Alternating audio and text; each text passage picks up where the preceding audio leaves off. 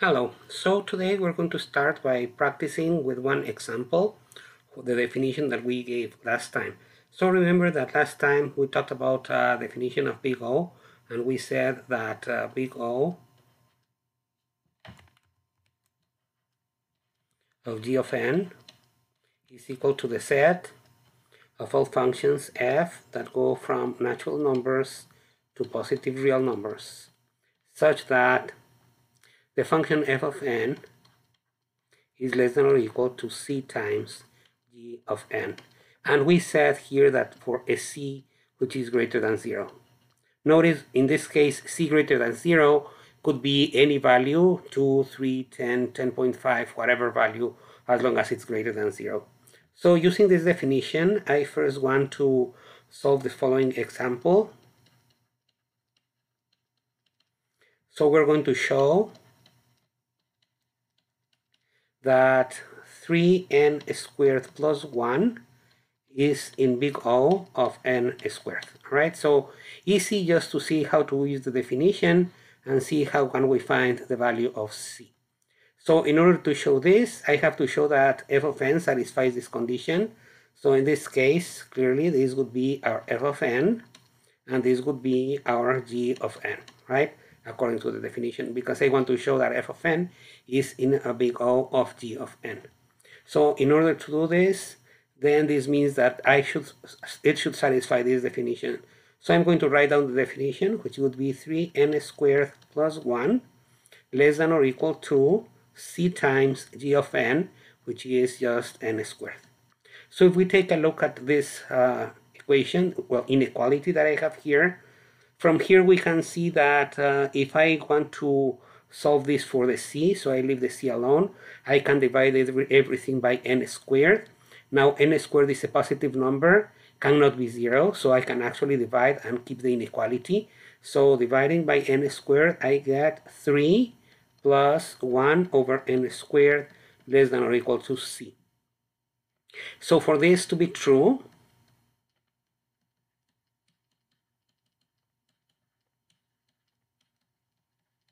I can pick a value of c, right? So if I pick a value of c equals to 4, notice that 1 over n squared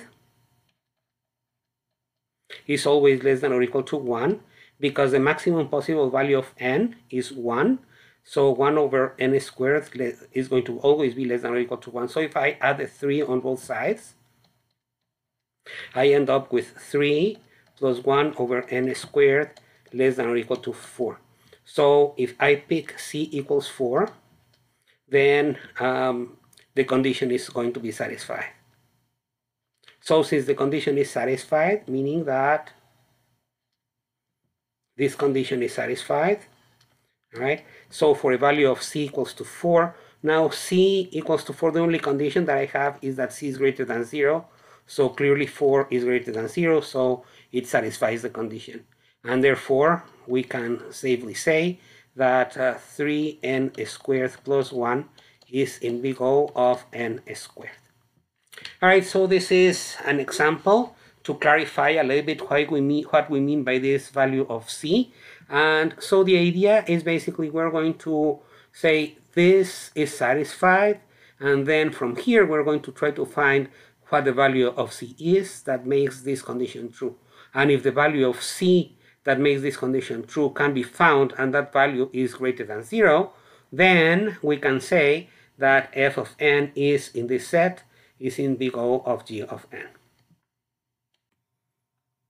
All right, so if we remember from last time, what we wanted is we wanted to show that we can classify functions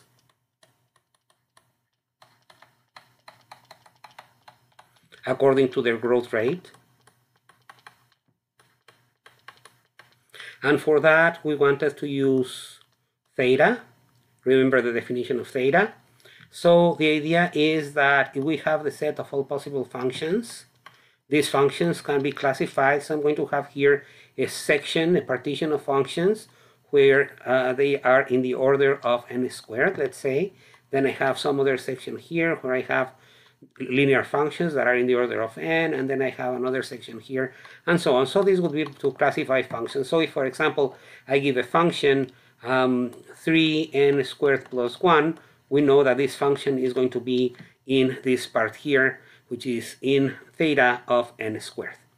All right, so, but in order to show that this is true, I need to show that theta, the definition that we provided, when seen as a relation, is an equivalence relation.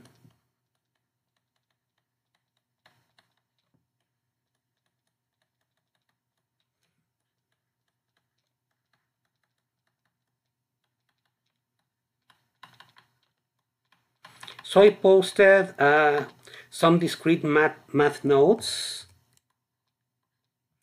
So I hope that you were able to see them so that you can find out why is it that whenever we have an equivalence relation, then the equivalence relation always partitions the set on which it is defined into equivalence classes.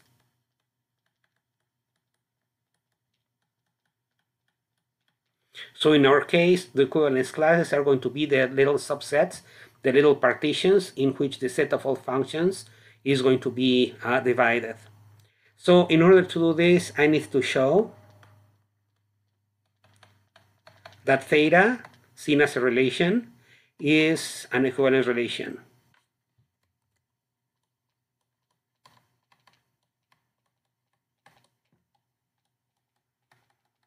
So in order to show that something is an equivalence relation, we need to show three properties. The first property is that it is reflexive. Second property, that it's symmetric. And third property, that it is transitive. So let's start by showing that it is reflexive. So first condition, theta is reflexive. So in order to show that theta is reflexive, we need to show that it satisfies the following condition, that f is in theta of f, right? This is the condition for it to be reflexive. So the definition, let me write here the definition of theta so that we have it on hand if we want to use it. So we say that theta of g is equal to the set of all functions. We know where they go, so I'm just going to write an abbreviated version of this, such that the function is in between C1g and C2g. So this is the definition where C1 and C2 are actually greater than 0. So positive numbers, doesn't matter how big they are, but they have to be positive numbers. All right, so this is the definition that we are going to use. So clearly, if we write it like this, so we can write that f is in between C1f and C2f, where C1 equals C2 equals 1, and so this condition is satisfied when C1 and C2 are equal to 1, in which case both are greater than 0, and so this is going to be true. So the theta is going to be reflexive. Second condition that we want to show is that theta is symmetric. So in order to show that theta is symmetric, we have to show that if f is in theta of g, then g is in theta of f. Right, so assuming that you already saw the lecture notes that I posted about discrete math, so you know how to make proofs, right? Because it has a huge section talking about how to do proofs. So we're going to assume that this is true. So assume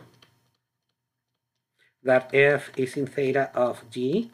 So this means that I can use the definition. So f satisfies this definition. So this means that f is in between C1g and C2g. So it satisfies the definition. So if we take a look at this side, this implies that g is less than or equal to 1 over C1f. And if we take a look at this side, this implies that, this is a semicolon, this implies that 1 over C2 is less than or equal to g. So 1 over C2f, right? Less than or equal to g. So combining these two and using g, which is in the middle, so we see that g is greater than or equal to, so looking at this side, G greater than or equal to 1 over C2 F, which is in turn less than or equal to 1 over C1 F. All right, so this actually, you can see that 1 over C1 here, we can call it, let's say, K1, and 1 over C2 here, sorry, 1 over C2 can be called K1, and 1 over C1, draw this carefully, can be called K2. So this actually satisfies the definition. So this implies that G is in theta of F, right? Satisfies exactly the same definition that we have here, but now the roles are reversed. G is F and F is G. So that proves that theta is symmetric. So the last one that we want to prove is we want to prove that it is transitive. So 3, we want to show that theta is transitive. So remember, we have to show that if F is in theta of G and G is in theta of H, then F is in theta of H. So we have to show that. So we're going to assume that this condition is true. Those two things happen. So assume that F is in theta of G. If F is in theta of G, then F is going to be in between C1G and C2G. And we are also going to assume the other condition, which says that G is in theta of H. And so this means that G is going to be in between C1H, well, not C1, in this case, that should be C3, right? And C1, C2, C3H, and C4H. All right, so based on these two, on this one here, I can conclude that G is less than or equal to 1 over C1F, okay? And then let me check this one on this side here. So now from this side here, we have that G is greater than or equal to C3H. So let me write it down here, greater than or equal to C3H. Right, so combining those two, I can write C3H less than or equal to 1 over C1F. All right, so on the other hand, I have the following. So I have from here that F is less than or equal to C2G. So based on this one, I have that 1 over C2F is less than or equal to G. And on this side here, I have that G is less than or equal to C4H. So G less than or equal to C4H. So if I combine these two, I get 1 over C2F less than or equal to C4H. Okay, so now from here, I have the following. I have C1, C3H is less than or equal to F. And in here, I have that F is less than or equal to C2, C4H. So combining these two, I have then that F is greater than or equal to C1, C3H on this side and less than or equal to C2, C4H on this side. So you see that these two, this one is a constant. Let me call this K1, and this is a constant also. Call it K2. Notice also that these two constants, K1 and K2, are greater than 0. Why? Because C1, C2, C3, and C4, all of them are greater than 0. So the products are going to be numbers that are greater than 0 too. So since K1 and K2 are greater than 0, then this implies that, let me bring the board down a little bit. So this implies that K1H less than or equal to F less than or equal to K2H, and this is actually the definition where F is in theta of H. So this actually shows that I assume that f is in theta of g and g is in theta of h, and then eventually I conclude that f is in theta of h. So that concludes the proof that, theta is transitive.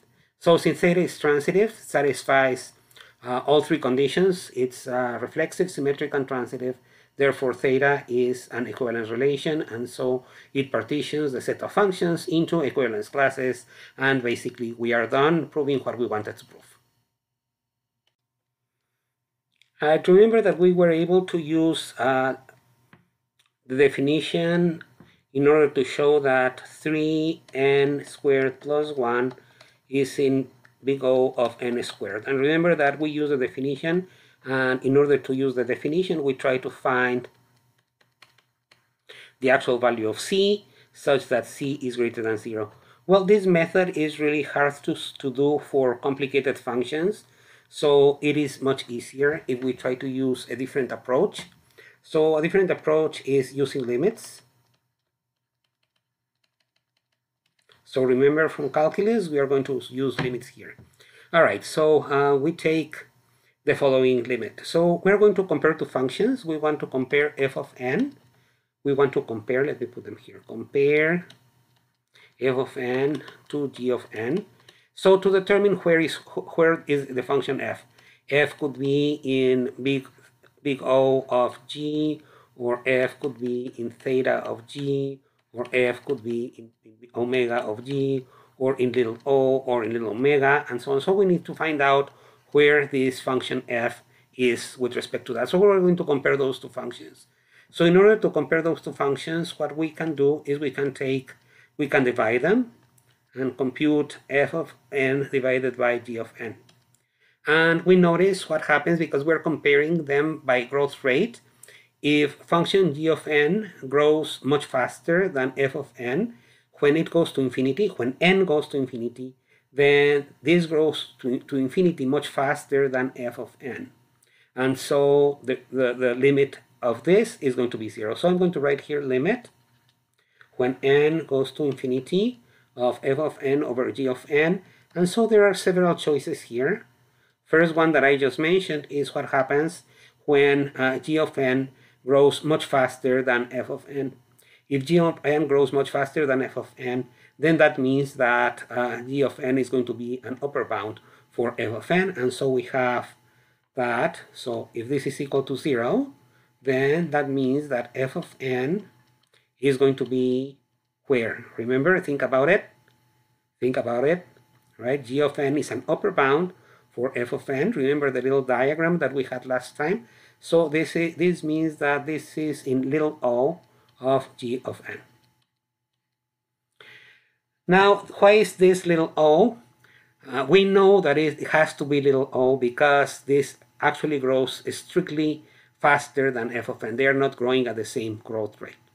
So the other option is that the limit goes to infinity. So if this limit goes to infinity, then that means that f of n is growing strictly faster than g of n. So that means that f of n is now, well, g of n is now going to be a lower bound for f of n. And if g of n is a lower bound for f of n, then we use big omega, right? So, but in this case, it's going to be little omega, again, same reason, because they cannot have the same growth rate because the limit is infinity, meaning that this function actually grows strictly faster than this other function. So this is going to be omega of g of n. And then finally, there is the other choice, which is what happens is this is a constant. So if I take the limit and it happens to be a constant, then we know that both functions actually grow at the same growth rate, which is theta of g of n. So we can know how the functions are going to be growing based on computing the limit. So let me do a little example. So again, same example. Show that 3n squared plus 1 is in this case, I'm going to show that it is in theta of n squared. So in order to show this, I can compute the limit. So take limit when n goes to infinity, and I'm going to compare them by dividing them, right? 3n squared. So this is f, this is g, this is f, this is g. 3n squared plus 1 divided by n, which is equal to the limit when n goes to infinity of 3n squared over n squared, n squared. This is equal to 3 plus 1 over n squared, and the limit here of 1 over n squared is 0, so this is equal to 3, which is a constant, and therefore what we wanted to show is true, and 3n squared plus 1 is in theta of n squared. All right, so now that we know how to do this comparison of functions, what I want to do is I want to go through some of the functions that are very useful in computer science, and I'm going to write them ordered by growth rate, and then we're going to prove some of those that some of those growth rates are actually correct. So continuing here, let me call this common functions.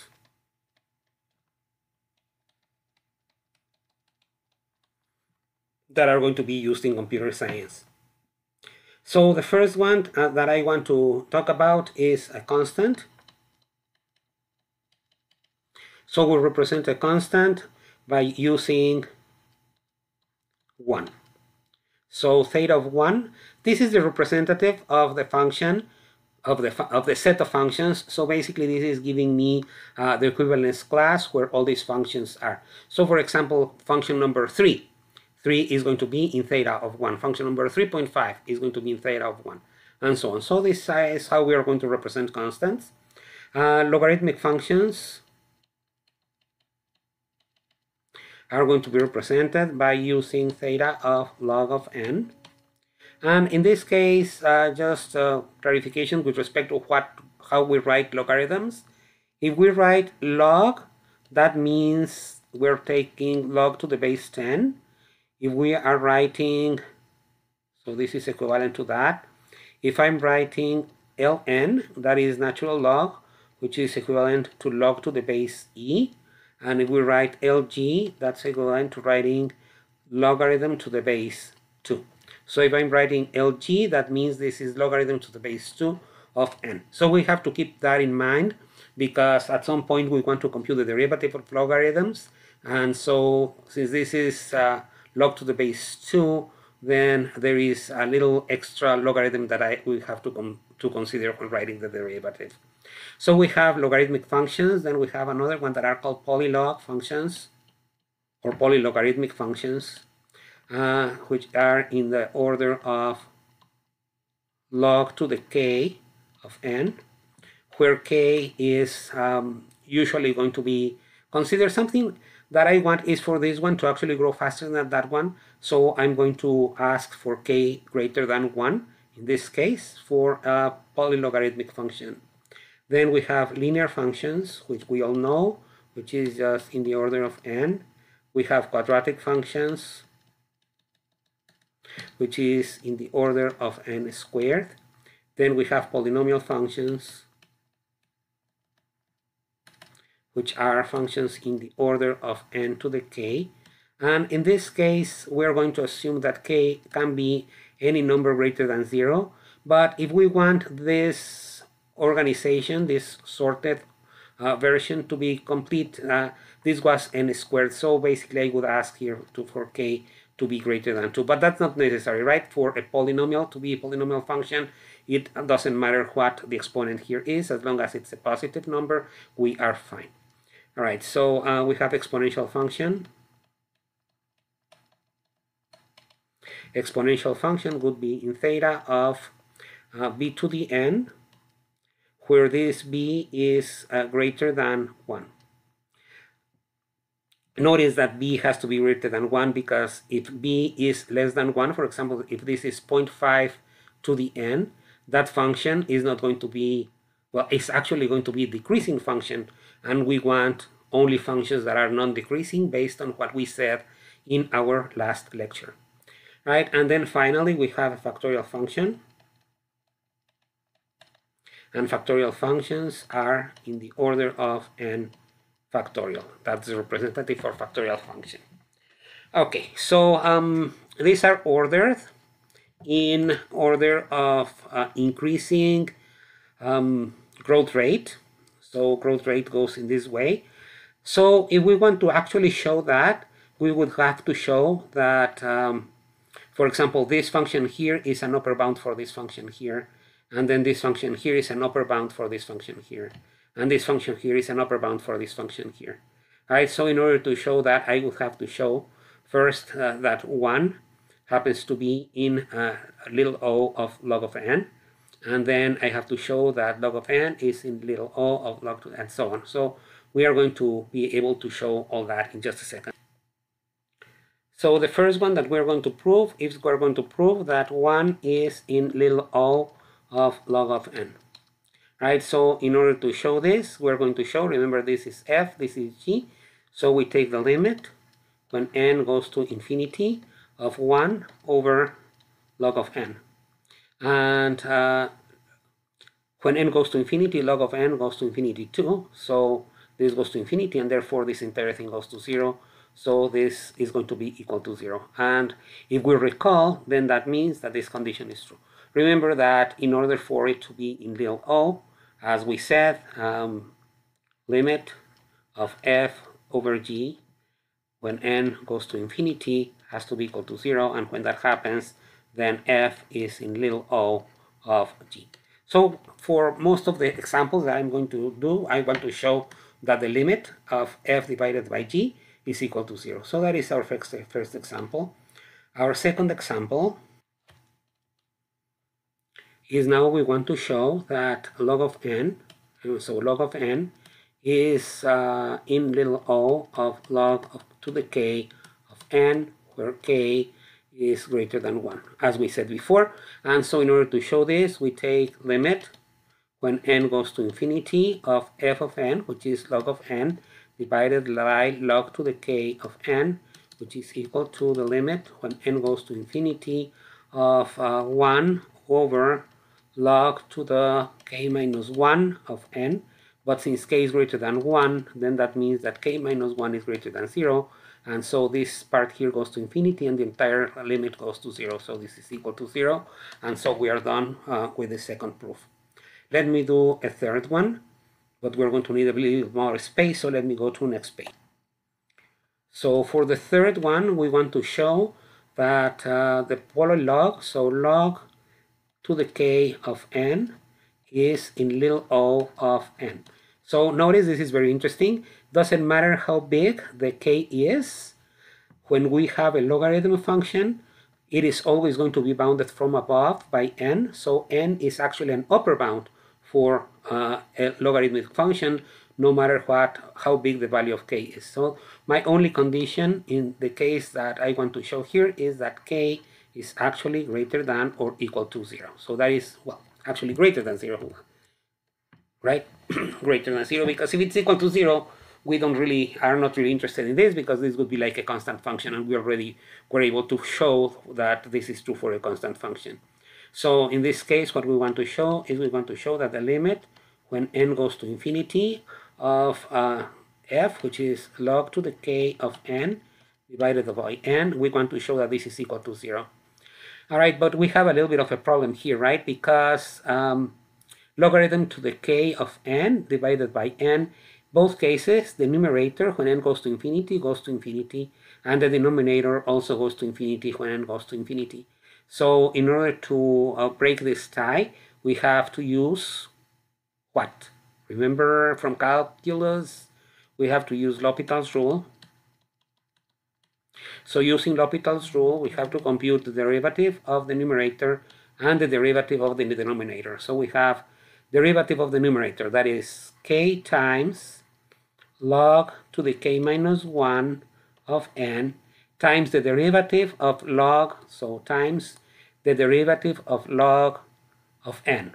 The derivative of log of n is 1 over n times 1 over natural log of 2, because the base of this logarithm that we're using is logarithm to the base 2. And so this now divided by the derivative of n with respect to n, which is equal to 1. So rewriting this by removing the constant, putting the constants outside of the limit. So those functions, those values that do not depend of n, I'm going to put them outside of the limit. I have two of them. I have this k here. Let me use a different color. So this k, and we have 1 over natural log of 2. So those two do not depend of n, so I can take them outside of the limit. So this is going to be equal to, and I have k over natural log of 2 times the limit when n goes to infinity of log to the k minus 1 of n divided by n. All right, so this is what we get now.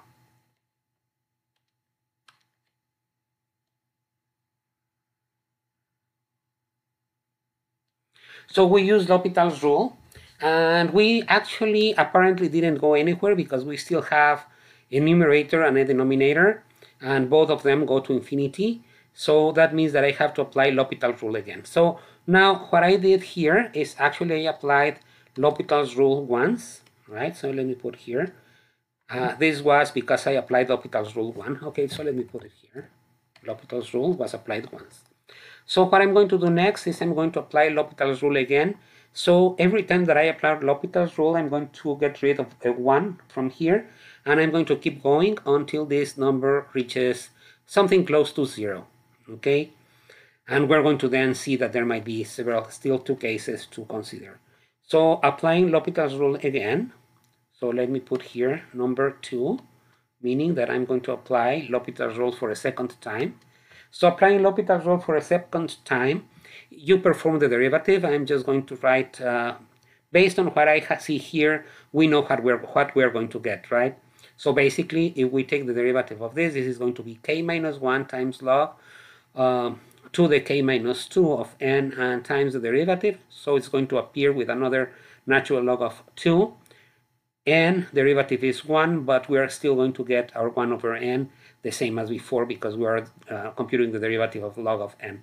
So basically what we're going to get is the following. We get k minus 1 divided by natural log of 2 squared, and the limit when n goes to infinity, and now we have log to base 2 to the k minus 2 of n divided by n. So this was applying L'Hopital's rule 2 times. Notice that when I apply L'Hopital's rule 2 times, this k becomes, well, the original k that was here now is transformed into k minus 2. So if I continue here and applying L'Hopital's rule many times, so eventually I'm going to apply L'Hopital's rule how many times? I'm going to apply L'Hopital's rule k times so that this goes away.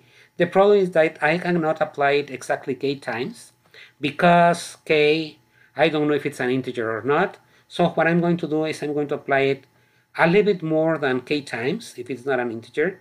So that means that I'm going to apply it k times, but since I cannot apply it a number that is not integer of times, then it's going to be applied the ceiling of k. Remember that the ceiling function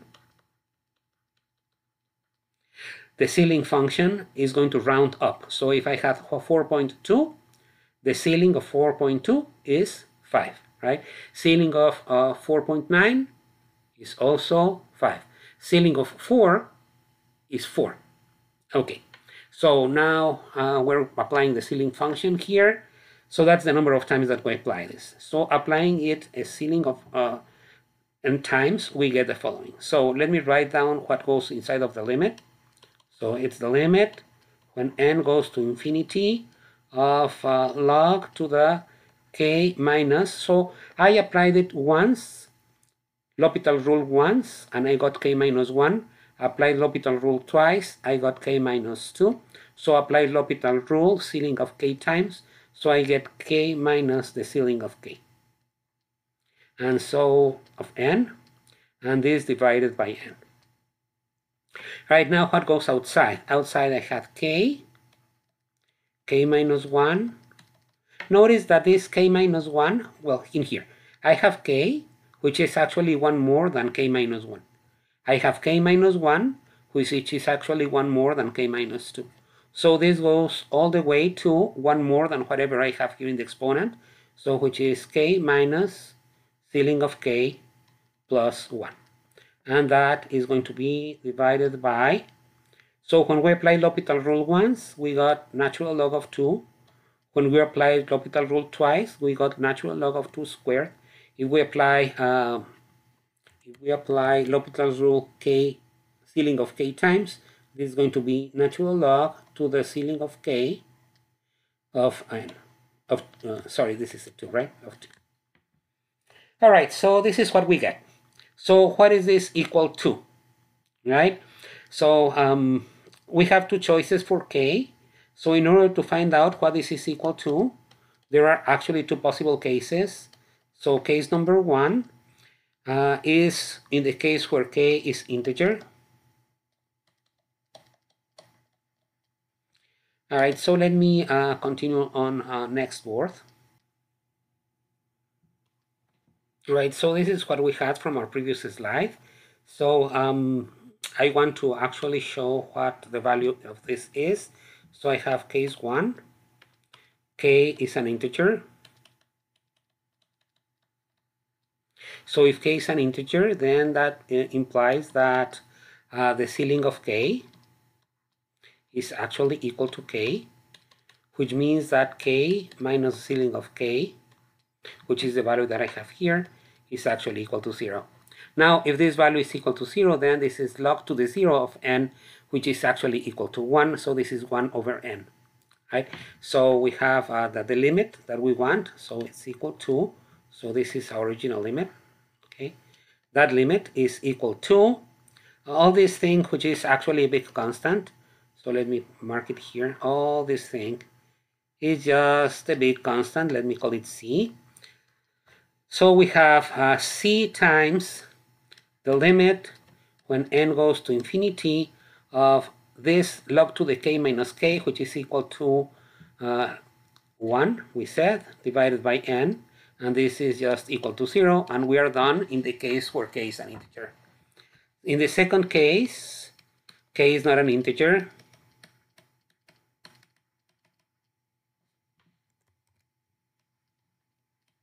So if k is not an integer, then that means that the ceiling of k has to be greater than k.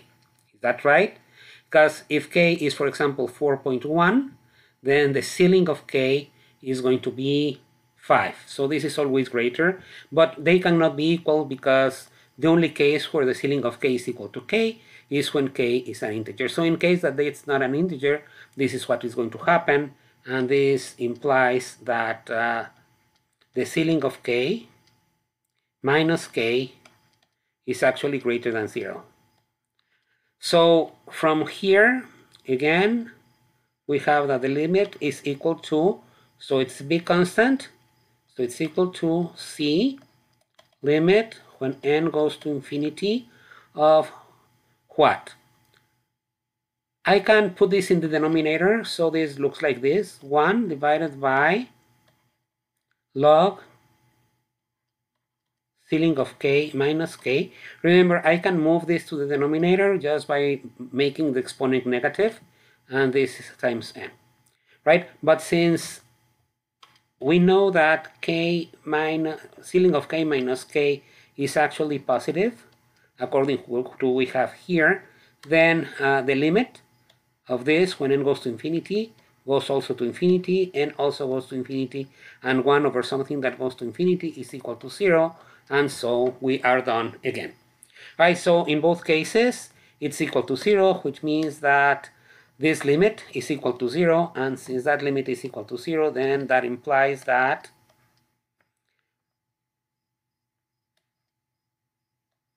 log to the k of n is in little o of n, and this is exactly what we wanted to show. All right, so this is the second exercise that we did. Let me show the third one. So next we would want to show that n is in little o of n squared. Remember from where we were writing all our functions, this is very easy. then we would have to show that n squared is in little o of n to the k, which is also very easy. Then we will need to show that n to the k is in little o of b to the n, right? And this can be done using L'Hopital's rule again. I'm not going to do this, okay? It's easy. You can check this on the lecture notes. I'm going to post them. And then we have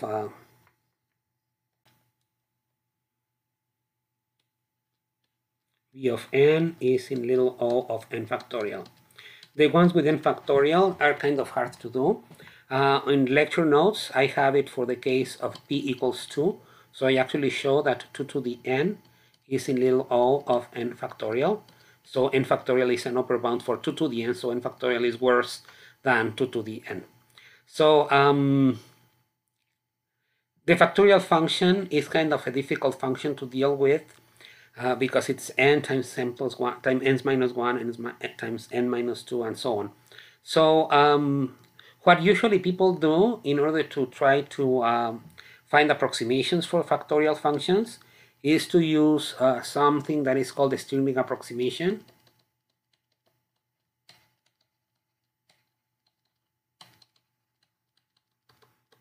I'm not going to prove the Stirling approximation, but I think it's important for you to know that the factorial function can be generalized to all real numbers.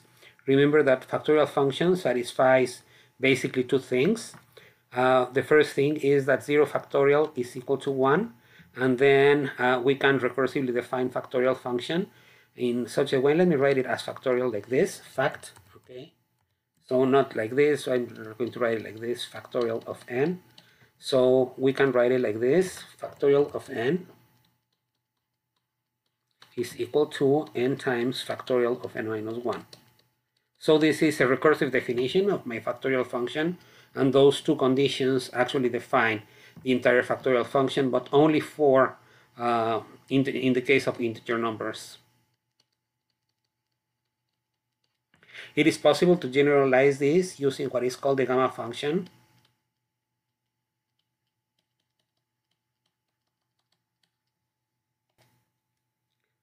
So the gamma function, using that, we get the following. We have that factorial of n is equal to an integral that goes from 0 to infinity of x to the n e to the minus x dx. It is not hard to show that this satisfies these two conditions. So if I replace this with a 0 here, I can very easily show that this integral is equal to 1. And by using integration by parts,